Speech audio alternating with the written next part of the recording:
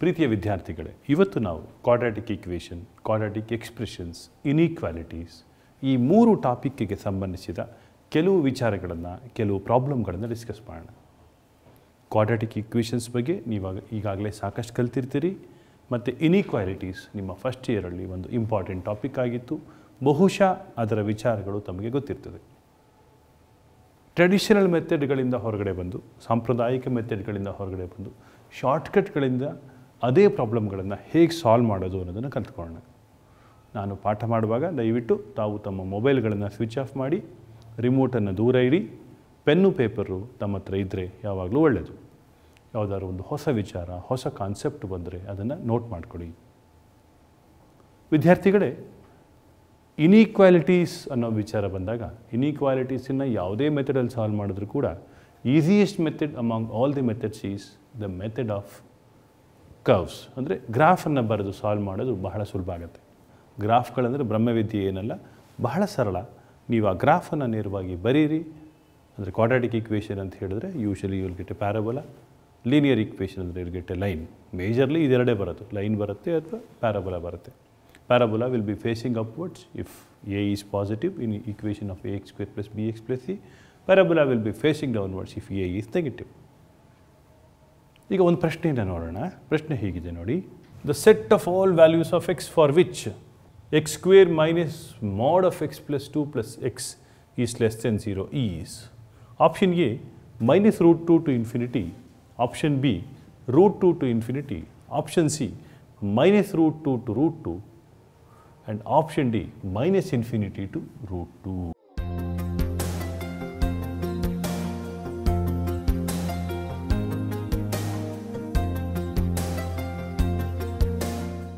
ಇಲ್ಲಿ ನೋಡಿ ವಿದ್ಯಾರ್ಥಿಗಳೇ, x square plus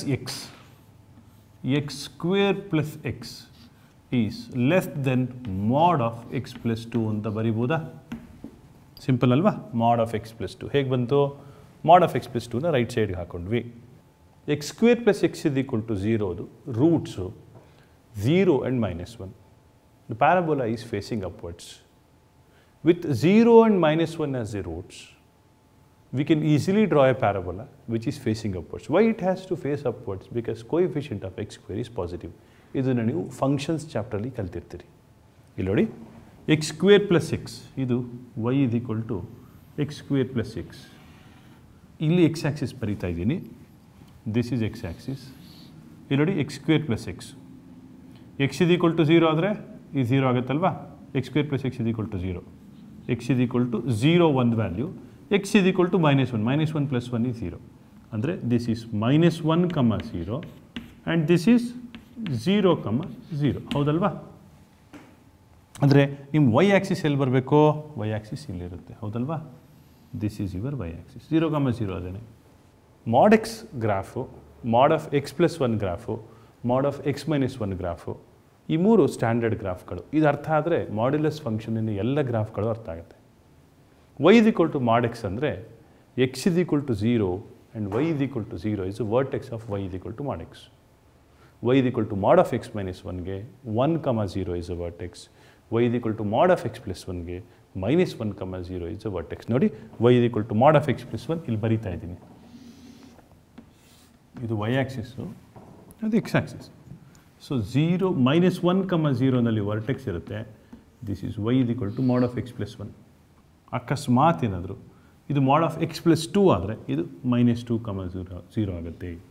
ಇದು ಅಕಸ್ಮಾತು y is equal to mod of x plus 3 ಆದರೆ minus 3, 0 ಆಗುತ್ತೆ. ನೋಡಿ, ಈ ಗ್ರಾಫು ಇವಾಗ mod of x plus 2.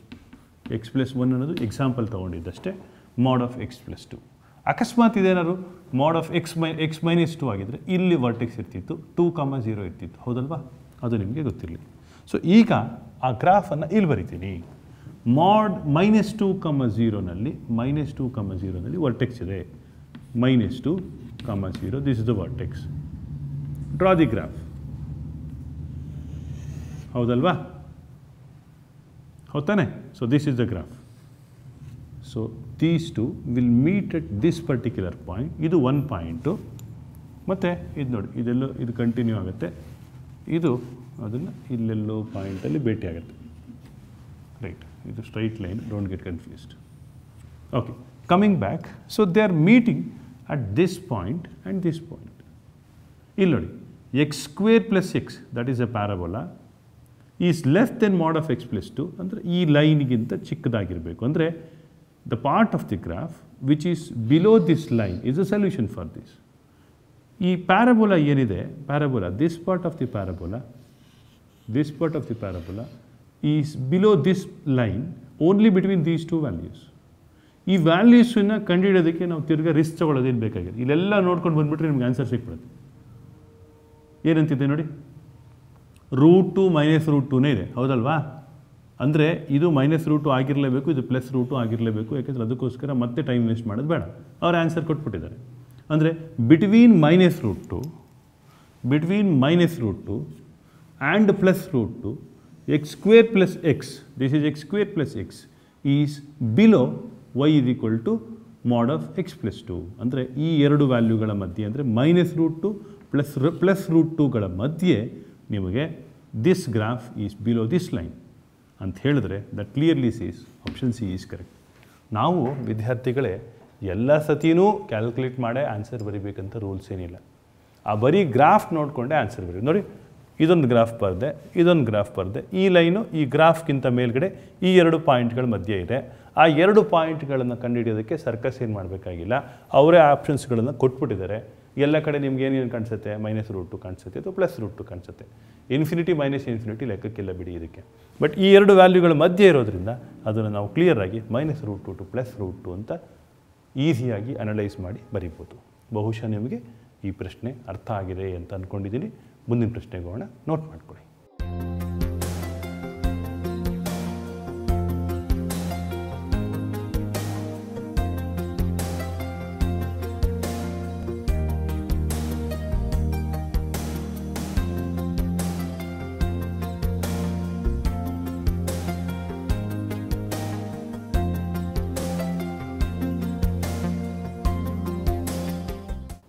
ನಿಮಗೆ ಗೊತ್ತಿದೆ ಯಾವಾಗ ಒಂದು ಕ್ವಾಡ್ರಾಟಿಕ್ ಈಕ್ವೇಷನ್ನು ಪರ್ಫೆಕ್ಟ್ ಸ್ಕ್ವೇರ್ ಆಗುತ್ತೆ ಅಂತ ಕೂಡ ನಿಮ್ಗೆ ಗೊತ್ತಿರುತ್ತೆ. ಈ ಕಾನ್ಸೆಪ್ಟಿಗೆ ಸಂಬಂಧಿಸಿದ ಒಂದು ಪ್ರಶ್ನೆ. ಆದರೆ ನಾವು ಆ ಮೆಥಡ್, ಅಂದರೆ ಟೆಕ್ಸ್ಟ್ ಬುಕ್ಕಲ್ಲಿರೋ ಮೆಥಡನ್ನು ಉಪಯೋಗಿಸದೆ ನೇರವಾಗಿ ಒಂದು ಕ್ವಾಡ್ರಾಟಿಕ್ ಈಕ್ವೇಷನ್ ಯಾವಾಗ ಪರ್ಫೆಕ್ಟ್ ಸ್ಕ್ವೇರ್ ಆಗುತ್ತೆ ಅನ್ನೋ ವಿಚಾರವನ್ನು ಡಿಸ್ಕಸ್ ಮಾಡೋಣ. ಪ್ರಾಬ್ಲಮ್ ಹೀಗಿದೆ ನೋಡಿ.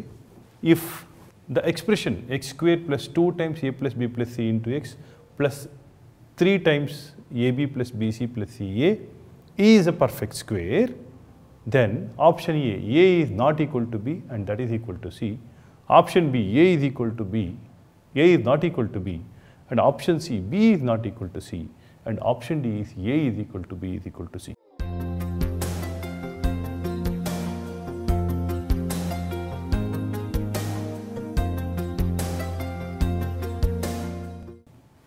ಸ್ಟ್ಯಾಂಡರ್ಡ್ ಮೆಥಡನ್ನು ಯೂಸ್ ಮಾಡೋದು ಬೇಡ, ಶಾರ್ಟ್ಕಟ್ ಮೆಥಡನ್ನು ಯೂಸ್ ಮಾಡೋಣ.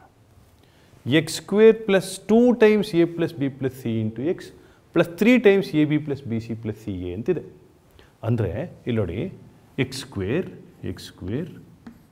plus 2 times x ಮಾತ್ರ ಇದ್ದು ಇಲ್ಲಿ 1 ಇದ್ದಿದ್ದರೆ ನಾವೇನು ಮಾಡ್ತಿದ್ವಿ, x² + 2x + 1 ಅಂತ ಬರೀತಿದ್ವಿ ಅಲ್ವಾ? ಅಥವಾ x² + 2 times, let us say a is equal to b is equal to c is equal to 1, 2 times 3, ಹೌದಲ್ವಾ?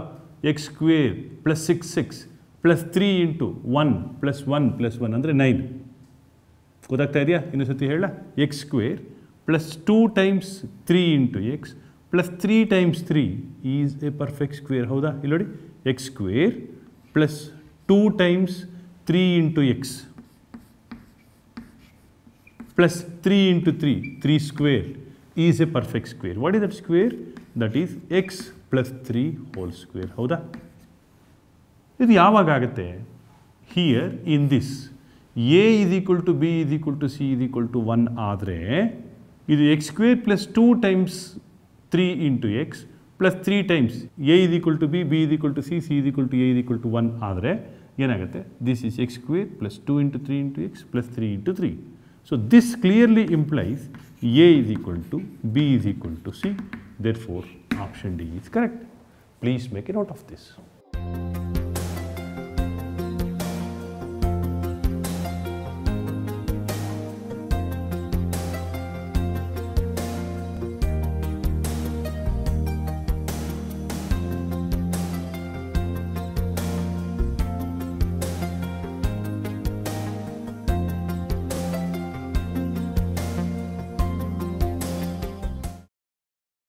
ಯೂಶಲಿ ಗ್ರಾಫಿಕಲ್ ಅಪ್ರೋಚ್ ಅಥವಾ ಶೇಡೆಡ್ ರೀಜನ್ ಬಗ್ಗೆ ಒಂದೊಂದು ಪ್ರಶ್ನೆ ಎಕ್ಸಾಮಲ್ಲಿ ಬರೋ ಚಾನ್ಸಸ್ ಇರುತ್ತೆ.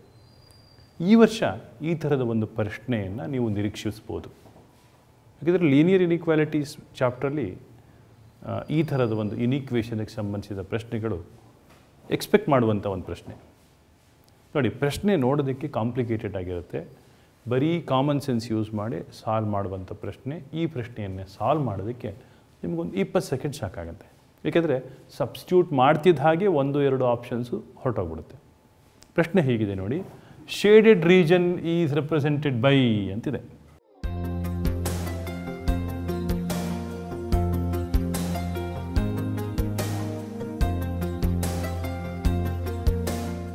ಸೊ 4-5 ಆಪ್ಷನ್ಸ್ ಕೊಟ್ಟಿದ್ದಾರೆ, ಅದು ಯಾವುದು ಅಂತ ನೀವು ನೋಡ್ಕೊಳ್ಳಿ. ಹೇಗೆ ಸಾಲ್ವ್ ಮಾಡೋದು ನೋಡಿ, ಈ ಲೈನ್ ಬಗ್ಗೆ ಕಾನ್ಸಂಟ್ರೇಟ್ ಮಾಡಿ.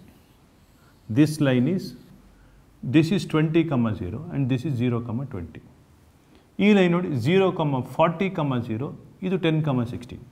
It is A matter of common sense. ಇಲ್ಲೆಲ್ಲೋ ಒಂದು ಕಡೆ 1, 1 ಬರಲೇಬೇಕು, ಹೌದಲ್ವಾ? 1, 1 ಶೇಡೆಡ್ ರೀಜನಲ್ಲಿ ಇದ್ದೇ ಇದೆ. 1, 1 ಇದೆಯಾ ಅನ್ನೋದಕ್ಕೆ ನೋಡಿ, 20 ತನಕ ಇಲ್ಲಿದೆ, 16 ತನಕ ಇಲ್ಲಿದೆ, 1, 1 ಇಲ್ಲಿದೆ ಅಂತ ಅಂದ್ಕೊಳ್ಳೋದು ಬಹಳ ಸರಳವಾದ ಒಂದು ಅಸಂಪ್ಷನ್.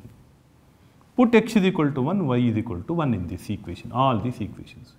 ನೋಡಿ, ಇದೊಂದಕ್ಕೆ ಸಬ್ಸ್ಟಿಟ್ಯೂಟ್ ಮಾಡಿದಾಗ ಇದು ಸರಿ ಹೋಗದೆ ಇದ್ದರೆ ಇದು ಸರಿ ಹೋಗಿಲ್ಲ ಅಂತಲೇ ಲೆಕ್ಕ. ಯಾಕೆಂದರೆ ಎರಡೂ ಕಡೆ equality greater than R equal to 80 ಅಂತಿದೆ. 1 + 1 ಆಪ್ಷನ್ ಎ ನೋಡಿ, 2 × 1 plus 5 × 1 is greater than or equal to 80. Is that correct? 2 × 1 is 2, 5 × 1 is 5. So 2 + 5 is 7. 7 is not greater than or equal to 80. ಆದ್ರಿಂದ option A is ruled out. Option A ruled out. Without hesitation option B ಕೂಡ ruled out, ಹೌದಾ? ಆದರೆ C ಮತ್ತು D ಎರಡರಲ್ಲೊಂದು ಇರಲೇಬೇಕು. ಮತ್ತೆ ಸಿಗೆ verify ಮಾಡೋದು ಬೇಕಾಗಿಲ್ಲ, ಅಥವಾ ಡಿಗೂ ವೆರಿಫೈ ಮಾಡೋದು ಬೇಕಾದ್ರೆ ಈ ಪಾರ್ಟ್ ಆಗಲೇ ಪ್ರೂವ್ ಆಗಿಬಿಟ್ಟಿದೆ, ಹೌದಾ? ಇದು ಕೂಡ ಪ್ರೂವ್ ಆಗಿಬಿಟ್ಟಿದೆ ನೋಡಿ. ಪ್ರೂವ್ ಮಾಡೋ ಅವಶ್ಯಕತೆ ಕೂಡ ಇಲ್ಲ, ಯಾಕೆಂದರೆ ಎರಡು ಒಂದೇ ಇರೋದ್ರಿಂದ ಇದಕ್ಕೆ ಪ್ರೂವ್ ಆದರೆ ಇದಕ್ಕೂ ಪ್ರೂವ್ ಆಗುತ್ತೆ ಅಂತಲೇ ಲೆಕ್ಕ. ಈಗ ಇಂಪಾರ್ಟೆಂಟಾಗಿ ಏನಪ್ಪ ಅಂದರೆ ಇದು ನೋಡಬೇಕು, x > 0, y > 0 ಕರೆಕ್ಟಾ ಅಂತ ನೋಡಿ. 1, 1 ಅಲ್ವಾ? 1 > 0 ಕರೆಕ್ಟ್. ಆಪ್ಷನ್ ಸಿ ಬಗ್ಗೆ ಮಾತಾಡ್ತಾ ಇದ್ದೀನಿ ನಾನು. ಆಮೇಲೆ ಇಲ್ಲಿ ನೋಡಿ, y 1 > 0, 1 > 0 ನೋಡಿ, x > 0, y > 0 option C ನಲ್ಲಿರೋದು. Option D ನಲ್ಲಿ ಏನಿದೆ ನೋಡಿ, ಆಪ್ಷನ್ ಡಿ ನಲ್ಲಿ x < 0, 1 < 0 ಅಂತಿದೆ. ಆಮೇಲೆ ತಿರ್ಗಾ 1 < 0 ಅಂತಿದೆ.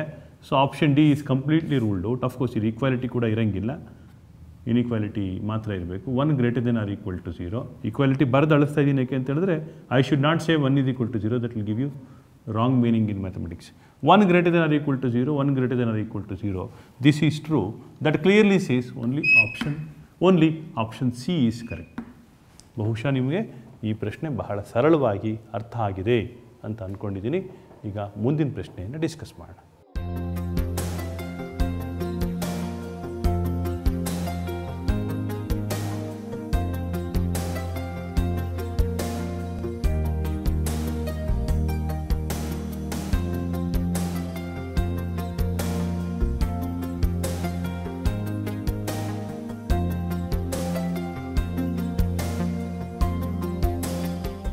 ಯೂಶಲಿ ಸಿ ಇ ಟಿ ಪರೀಕ್ಷೆಗಳಲ್ಲಿ ಉತ್ತರಗಳಿಗೆ ತುಂಬ ಹುಡುಕಾಡೋ ಅವಶ್ಯಕತೆಯೇ ಇರಲ್ಲ, ಅವರೇ ಕೊಟ್ಬಿಟ್ಟಿರ್ತಾರೆ. ಅಫ್ಕೋರ್ಸ್ 4ರಲ್ಲಿ 1 ಸರಿ ಇರುತ್ತೆ, ಅದು ಬೇರೆ ವಿಚಾರ. ಬಟ್ ಕ್ಯಾಲ್ಕುಲೇಷನನ್ನು ಅವಾಯ್ಡ್ ಮಾಡೋದಕ್ಕೆ ತುಂಬ ಅವಕಾಶಗಳಿರ್ತವೆ. ನೋಡಿ, ಇದು ಒಂದು ಫೇಮಸ್ ಎಂಟ್ರೆನ್ಸ್ ಎಕ್ಸಾಮಿನಿಂದ ತೆಗೆದುಕೊಂಡಿರುವಂಥ ಒಂದು ಪ್ರಶ್ನೆ ಹೀಗಿದೆ ನೋಡಿ. Solution set for 3x/2 + 2x is greater than 25 is.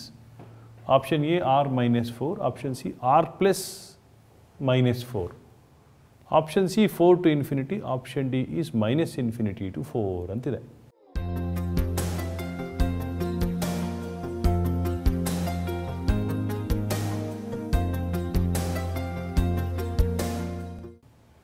ಇಲ್ಲಿ ಅಂದರೆ what is that they are talking is ಈ 4ಅನ್ನು ಇನ್ಕ್ಲೂಡ್ ಮಾಡಿರಬೇಕು ಅಥವಾ ಎಕ್ಸ್ಕ್ಲೂಡ್ ಮಾಡಿರಬೇಕು ಅನ್ನೋದು ಇಲ್ಲಿ. ಈಗ 4 ಸಬ್ಸ್ಟಿಟ್ಯೂಟ್ ಮಾಡ್ಬಿಡೋಣ ಫಸ್ಟು. 3/4/2 ಪ್ಲಸ್ 2/4. 3/4/2 ಅಂದರೆ ಎಷ್ಟು? 3/4/2 ಅಂತ ಹೇಳಿದ್ರೆ 3/2. 4/2 ಅಂದರೆ 2 ಅಲ್ವಾ? 3 ಸ್ಕ್ವೇರ್ ಏನು? 9. 2/4 ಅಂದರೆ 16. 9 + 16 is greater than 25 is false. ಹೌದಾ? ನೋಡಿ, at x is equal to 4, so we will get 3/4/2 plus 2/4. 25 is greater than 25 ಅಂತ ಬರುತ್ತೆ. So but actually 25 is not greater than 25. ಆದ್ದರಿಂದ 4ಗಿಂತ ಒಂದು ಸ್ವಲ್ಪ ದೊಡ್ಡ ವ್ಯಾಲ್ಯೂ ಕೊಟ್ಟರೆ ಇದು ಸರಿ ಹೋಗ್ಬೋದೇನೋ ಅಂತ ಅನಿಸುತ್ತೆ ಅಲ್ವಾ? When we put 4 we are getting slight exactly both are equal. LHS is equal to RHS where we have got an inequation. So ಒಂದು ದೊಡ್ಡ ವ್ಯಾಲ್ಯೂ ಕೊಡೋಣ. ಯಾವುದು? ಲೆಟ್ ಅಸ್ ಸೇ ಗಿವ್ 6. 6 ಹಾಕಿದ್ರೆ ಏನಾಗುತ್ತೆ? 3/6/2 ಅಂದರೆ 3³ ಹೌದಾ? ಪುಟ್ x is equal to 6. At x is equal, ಯಾಕೆ 5 ತಗೋತಾ ಇಲ್ಲ ಅಂತ ಹೇಳಿದ್ರೆ 3/5/2 ಅಂತ ಆಗುತ್ತೆ, ಕನ್ಫ್ಯೂಷನ್ ಆಗುತ್ತೆ. ಅದಕ್ಕೋಸ್ಕರ ಪುಟ್ at x is equal to 6 we will get 3/6/2 ಅಂದರೆ ಏನು? 3³ 27 ಬಂದ್ಬಿಡ್ತು. 27 ಈಸ್ ಡೆಫಿನೆಟ್ಲಿ ಗ್ರೇಟರ್ ದೆನ್ 25. ಇದು ನೆಗೆಟಿವ್ ನಂಬರ್ ಆಗದೇ ಇರೋದ್ರಿಂದ ಇದ್ರ ಬಗ್ಗೆ ತಲೆನೇ ಕೆಡಿಸ್ಕೊಡೋಗಿಲ್ಲ. ಅಂದರೆ 6 ಸ್ಯಾಟಿಸ್ಫೈ ಆಗಿದೆ ಅಂತ ಹೇಳಿದ್ರೆ ಡೆಫಿನೆಟ್ಟಾಗಿ ನಮಗೆ ಆಪ್ಷನ್ ಡಿ ಅಂತೂ ರೂಲ್ಡ್ ಔಟ್. ಯಾಕೆ ಅಂತ ಹೇಳಿದ್ರೆ -∞ to 4 ಬಿಟ್ಬಿಡಿ. ಹೌದಾ? ಇಲ್ಲ ಎ ಕರೆಕ್ಟ್ ಇರಬೇಕು ಅಥವಾ ಸಿ ಕರೆಕ್ಟ್ ಇರಬೇಕು. ಆಮೇಲೆ -4 ಇದೆಯಾ ನೋಡಿ, x is equal to -4 ಹಾಕ್ಬಿಟ್ರೆ 3/-4/2. 3/-2 ಅಂದರೆ ಎಷ್ಟು? 1/3 ಸ್ಕ್ವೇರ್. 1/3 ಸ್ಕ್ವೇರ್ ಅಂದರೆ 1/9. 2/-4 ಅಂದರೆ 1/16. 1/9 + 1/16 is A very small number. ಆದ್ದರಿಂದ ಡೈರೆಕ್ಟಾಗಿ ಆಪ್ಷನ್ ಬಿ ತೆಗೆದ್ಬಿಡ್ಬೋದು. ಇನ್ನೊಂದು ಸತಿ ಹೇಳ್ತೀನಿ ನೋಡಿ. If you put x is equal to -4, if you put x is equal to -4, 3/-2 ಆಯಿತು. 3/-2 ಅಂದರೆ 1/9. At x is equal to -4, at x is equal to -4, we will get 1/9 plus 2/-4 ಅಂದರೆ 1/16 is definitely not greater than 25. ಇದೊಂದು ಸಣ್ಣ number, ಇದೊಂದು ಸಣ್ಣ number. ಆದ್ದರಿಂದ option B ಕೂಡ ruled out. R-4 ಅಂತಿದೆಯಲ್ಲ, ಅದನ್ನು ನೇರವಾಗಿ ಬರಿಬೋದು. ಏಕೆಂತ ಹೇಳಿದ್ರೆ ಆರಲ್ಲಿ 0 ಕೂಡ include ಆಗಿರುತ್ತಲ್ವ. So put x is equal to 0 will get 3/0 plus 2/0. 1 + 1 is 2 is not greater than 25. At x is equal to 0, we will get 1 + 1 which is not greater than 25. ಅದರಿಂದ straight away option A ಕೂಡ ruled out. Option C ಮಾತ್ರ correct. ನಾವು ಏನು ಮಾಡಿದ್ವಿ ಇಲ್ಲಿ ಅಂತ ಹೇಳಿದ್ರೆ ಸರಳವಾಗಿ ಒಂದು ಲಾಜಿಕನ್ನು ಯೂಸ್ ಮಾಡಿದ್ವಿ. We just tried some trial and error method. ಆ ಟ್ರಯಲ್ ಆ್ಯಂಡ್ ಎರರ್ ಮೆಥಡ್ ಹಾಕೊಂಡು ಏನು ಮಾಡಿದ್ವಿ? ಪುಟ್ x is equal to some value. ಹೇಗಿದ್ರು 4 ಕೊಟ್ಟಿದ್ರು, 4 ಹಾಕಿದಾಗ ಈಕ್ವಲ್ ಆಯಿತು. 4ಗಿಂತ ಸ್ವಲ್ಪ ಜಾಸ್ತಿ ನಂಬರ್ ತೊಗೊಂಡ್ವಿ, ಆ ನಂಬರ್ಗೆ ಸ್ಯಾಟಿಸ್ಫೈ ಆಯಿತು. x is equal to 6 satisfy ಆಯಿತು. ಯಾಕೆ 5 ತೊಗೊಳ್ಳಿಲ್ಲ, 4.1 ತೊಗೊಳ್ಳಿಲ್ಲ ಅಂದರೆ ಈ ನಂಬರ್ ನಂಗೆ ಕನ್ವೀನಿಯೆಂಟ್ ಅನಿಸ್ತು, ಅದಕ್ಕೋಸ್ಕರ ತೊಗೊಂಡೆ. ಯಾಕೆಂತ ಹೇಳಿದ್ರೆ ಇದು ಈವನ್ ನಂಬರ್ ಅಲ್ವಾ. 6/2 3 ಆಗುತ್ತೆ, 3³ 27 ಆಗುತ್ತೆ. So easy. 5 ತೊಗೊಂಡ್ಬಿಟ್ರೆ 3/5/2 ಅಂದರೆ 3/2.5 ಅದನ್ನು ಕಂಡುಹಿಡಿಯೋದು ಹಿಂಸೆ ಆಗುತ್ತೆ. ಅದಕ್ಕೋಸ್ಕರ ನಾನು ಆಪ್ಷನ್ ಟೆಸ್ಟ್ ಮಾಡುವಾಗ 4 ಆದ ತಕ್ಷಣ ನೆಕ್ಸ್ಟ್ ನಂಬರ್ 6 ತೊಗೊಂಡೆ. ಬಹುಶಃ ನಿಮಗೆ ಹೇಗೆ ಯೋಚನೆ ಮಾಡಬೇಕು ಅಂತ ಅರ್ಥ ಆಗ್ತಾಯಿದೆ ಅಂದ್ಕೊಂಡಿದ್ದೀನಿ. ವಿದ್ಯಾರ್ಥಿಗಳೇ, ಪ್ರಾಬ್ಲಮನ್ನು ಸಾಲ್ವ್ ಮಾಡೋದನ್ನು ಕಲಿಸೋದು ಕಷ್ಟ ಏನಲ್ಲ, ಆದರೆ ಯೋಚನೆ ಮಾಡೋದನ್ನು ತಿಳ್ಕೊಳ್ಳೋದು ಬಹಳ ಇಂಪಾರ್ಟೆಂಟ್. ಹೇಗೆ ಯೋಚಿಸಬೇಕು ಪ್ರಾಬ್ಲಮ್ಗಳಿಗೆ ಅನ್ನೋದನ್ನು ಮೊದಲು ಕಲೀರಿ. ಈ ಥರದ್ದು ಒಂದಲ್ಲ 1000 ಪ್ರಶ್ನೆಗಳನ್ನು ಕೂಡ ನೀವು ಸರಳವಾಗಿ ಸಾಲ್ವ್ ಮಾಡ್ಬೋದು. ಅರ್ಥ ಆಗಿದೆಯಾ? ಹಾಗಿದ್ರೆ ಮುಂದಿನ ಪ್ರಶ್ನೆಗೆ ಹೋಗೋಣ. ನೋಟ್ ಮಾಡ್ಕೊಳ್ಳಿ.